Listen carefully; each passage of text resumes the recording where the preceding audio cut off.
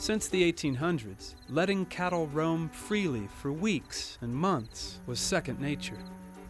Well, this will be a very typical conventionally grazed situation, and where they're allowed to just keep returning back to the exact same area day after day to graze.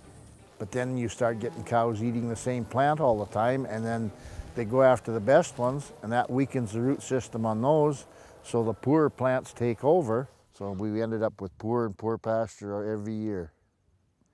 With their pastures dying, Neil's wife insisted he take a class from someone teaching a new way to graze. I soon found out it was easier to go along and argue with her, so I went for the one day, but I didn't want to be there. So from 98 to 2004, I tried to prove him wrong. And I didn't have much luck. Everything started turning around when I started doing things different. I got different results. Results produced by grazing that regenerates the soil.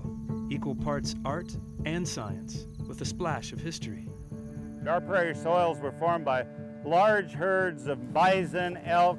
They would move, they'd graze an area and keep moving, and they might not return to that area for a year, maybe 2 years. To mimic this herd migration, they break up their ranches into small areas called paddocks. I'm going out to set up a temporary fence to make a small paddock of 1 acre or less.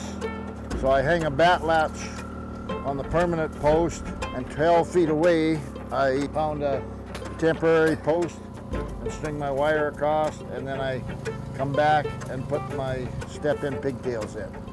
And then I go put electricity in the fence, and that's it. I can put one up and down 1/4 of a mile in 18 minutes.